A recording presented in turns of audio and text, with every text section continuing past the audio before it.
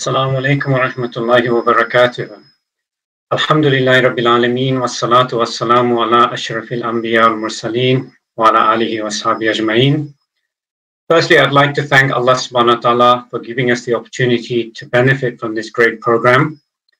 I'd like to thank ICNA and the organizers and all the volunteers that are working behind the scenes to bring this program to us. And I'd like to thank all of the participants for watching, and inshallah may Allah subhanahu wa ta'ala give us tawfiq to benefit from what we are experiencing today. So inshallah, the first question will be for Imam Siraj. So our president, Brother Javaid, explained the mission of ICNA at the community level, at the individual level, at the society level. And this is really a platform. ICNA is really a platform for all of the believers really to contribute to the deen and for us really to serve Allah subhanahu wa ta'ala, whether that be with our time, whether that be with our wealth. So your presentation, Imam Siraj, was on the topic of charity. So can you give us a few words of motivation, and maybe you can do a little appeal, inshallah, to encourage us. How should we be going about motivating ourselves, especially in this time where we've got a lot of financial questions, a lot of financial instability. We don't know what our cash flow is going to be over the coming weeks and months.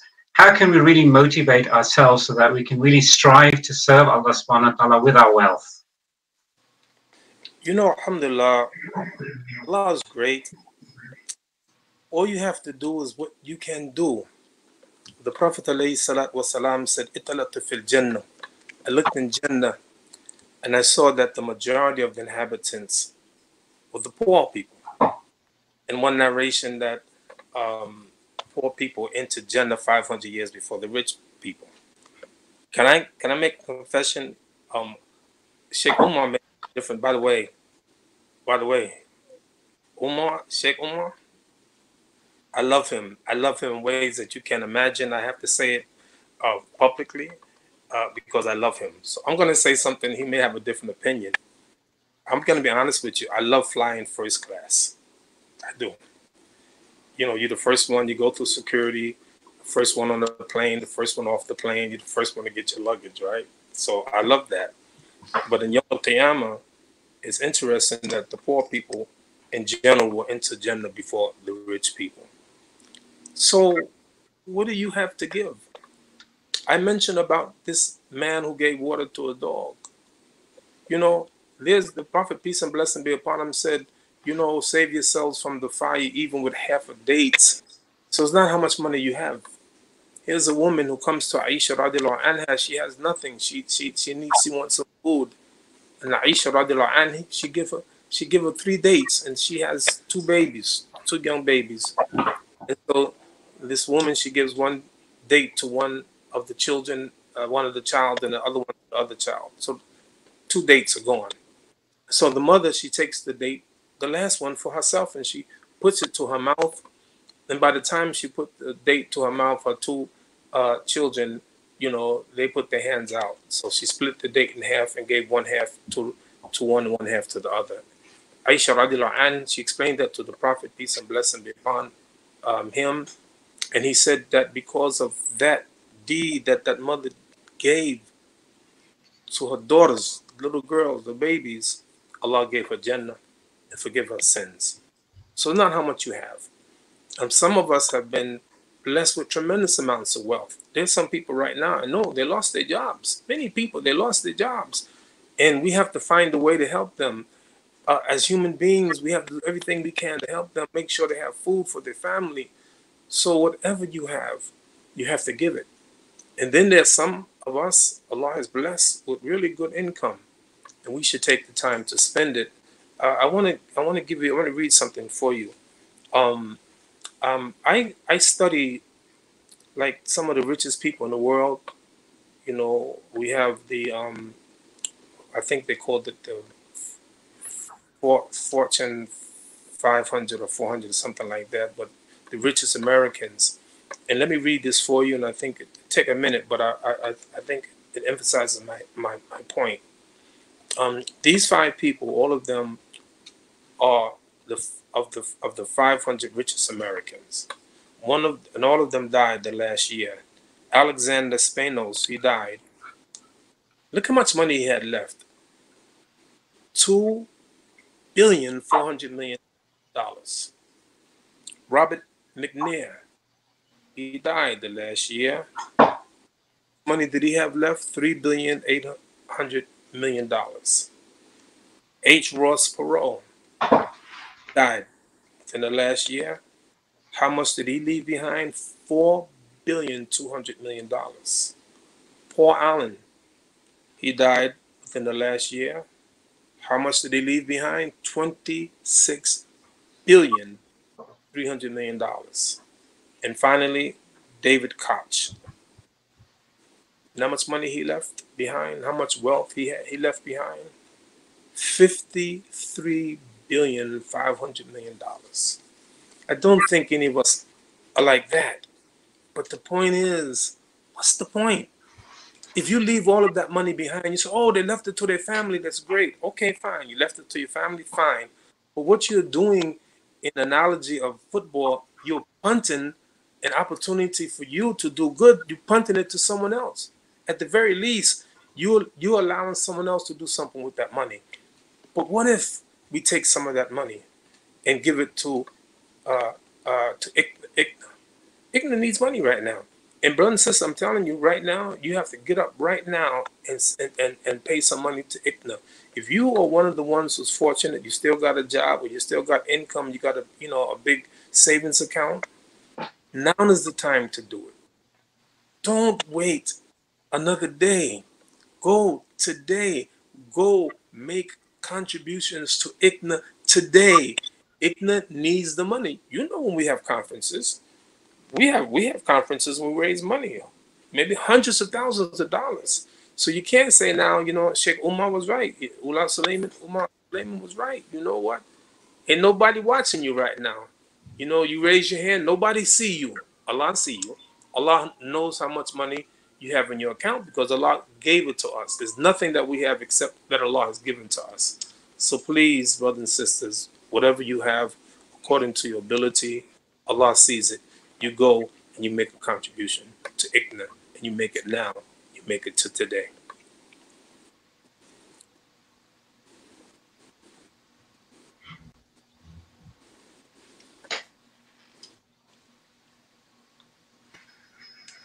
Jazakallah khair, Imam Siraj. So please do try to make your donations. Go to icna.org/donate or call us on 877-363-ICNA. Please try to do it, as Imam Siraj said, today before we procrastinate, inshallah. Inshallah, the next question is for Imam Omar Sulaiman. So as Brother Javaid mentioned when he talked about the vision of ICNA and the different projects that we're involved in, Dawah is one of them. And especially in these times, and the verse that you discussed about the importance on calling Allah subhanahu wa ta'ala and supplicating in these times, this is really a very important reminder for us that we need to become closer to Allah. But what about those people who are becoming further and further away from Islam? And the specific question was referring to the LGBT groups, but it can refer really to anybody who is moving closer and closer away from Islam, who doesn't have that spirituality, who hasn't yet discovered Islam. Is Dawah really a priority in the current time when we've got 2,000 deaths or so per day happening? The Muslims are becoming closer to Allah. We're supposed to be. What reminder should there be for us to be engaged more in Dawah, and how do we approach it? So I think that right now, in particular, people are actually thinking a lot about purpose. And by the way, do I get to say I love you too to Imam Siraj? Jazakallah khair, Sheikh. I miss you and love you. And may Allah subhanahu wa ta'ala always love you and shower you in His mercy and tranquility and His ridha, His pleasure, and reward you for all that you do to lead us and inspire us. Allahumma ameen. So I think right now, and I'm gonna actually, since you mentioned that, Imam Siraj sent me a text a few days after the pandemic. I hope you don't mind me exposing the text, Sheikh. I hope you're good. Can you give me a thumbs up, Imam? I see you. So are we? All right, Alhamdulillah. About this idea of you know, some sort of day of prayer, dua, and I think that it's something that we still have to think about, inshallah, how to frame it just with everything that's been going on. Because obviously sometimes prayer is used as an escape mechanism by some, and that's certainly not how we conceive of tawakkul in our deen at all. So I think it's something definitely be worked on, inshallah ta'ala, for us to move people towards. I think people are considering purpose, the greater sense of purpose now, more than ever before. But look, every fitna is a time of test, and some people will get closer to Allah, some people will stagnate, and some people, unfortunately, will get further away from Allah subhanahu wa ta'ala. And we ask Allah to make us of the first category, that get closer to Allah subhanahu wa ta'ala, because it is some people whose faith may have been very strong, but look, you get tested in a very unique way sometimes. So just because you survived one test and you thrived in one test doesn't necessarily mean that you're not going to struggle when another test comes your way. And so for some people, this is different. Imam Siraj would remember, subhanAllah, and in fact, at that time, of course, I was with ICNA Relief. I'm still with ICNA Relief, but I was with ICNA Relief, at the time, in a full-time capacity, in fact, in Hurricane Katrina. And Imam Siraj came down to Louisiana after we were hit in New Orleans. SubhanAllah, it was 15 years ago. 15 years ago, SubhanAllah. Feels like not too long ago. But, some people were in the masjid and losing their minds because what happened to my grocery store? What happened to my alcohol sales? What happened to my gold? Go back to my house and see if there's gold in my destroyed house. I need my gold. I need my possessions. And some people really lost it. And then some people forever. They've been in the masjid since these last 15 years. It really brought them back to Allah subhanahu wa ta'ala. So these times of intense test can really change the game for people. Someone who was really far ahead can fall back, and someone that was really far behind can get ahead. And that's why the Prophet ﷺ taught us not to be comfortable and complacent with our position. A person could be just a yard away, just a handspan away from Jannah, and do something of the people of hellfire and end up being from the inhabitants of hellfire. And a person could be on the other side, on their way to hellfire, and subhanAllah, something happens and they do one of the actions of the people of Jannah, and their fate is flipped. So we ask Allah subhanahu wa ta'ala, Ya muqallib al-qulub, thabbit qulubana ala dinik. O turner of hearts, make our hearts firm on your path. Allahumma thabbitna. May Allah subhanahu wa ta'ala keep us firm.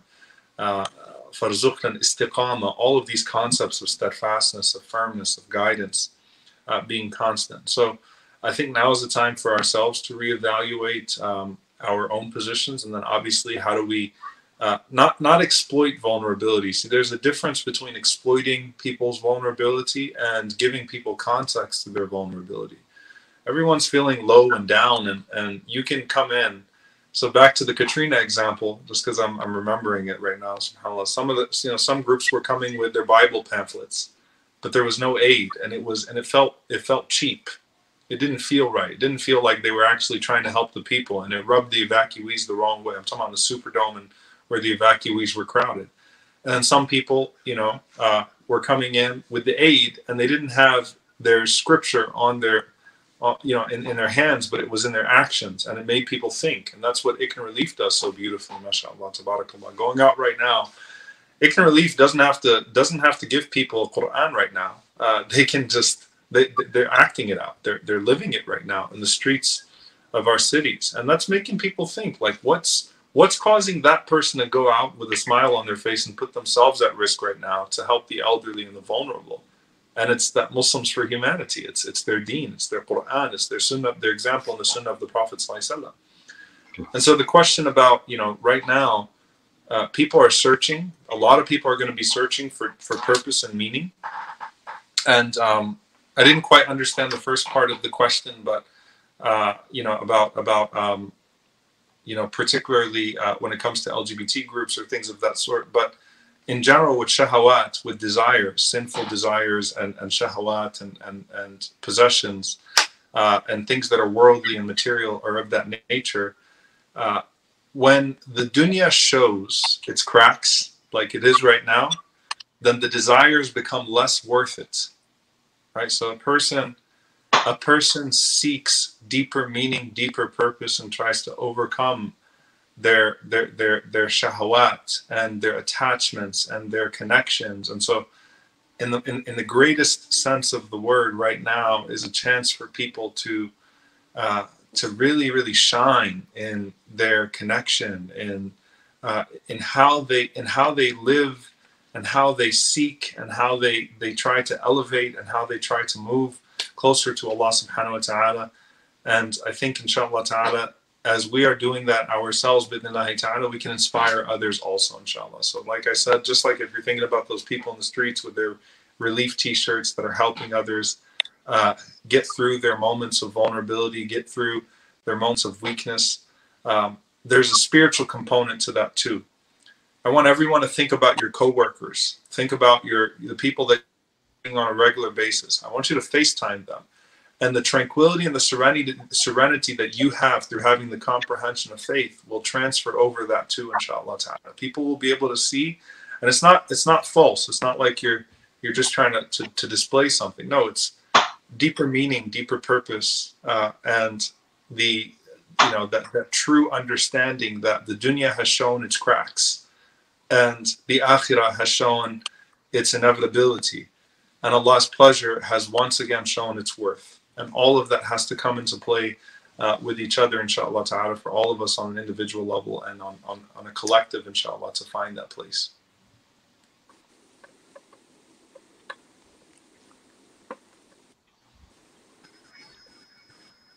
Jazakallah khair, Sheikh Omar. Inshallah, the next question is for Brother Javaid. So, mashallah, you shared the vision of ICNA at an individual level, family level, community, society level. But if somebody wants to really get involved, they want to be a vehicle for positive change. They want to be somebody who wants to be chosen by Allah subhanahu wa ta'ala to do the work of the deen. What's the next step for them? How do they become part of this organization? Well, what's the process? It's actually very simple, honestly. So first of all, just look for, if you live in an area or in a city or in a town where there's already an ICNA chapter, please reach out to them. You can do that through the website, on the Contact Us section. You can send us an email. But I'm sure you probably know someone or has contact with someone, and we can put you in contact with that.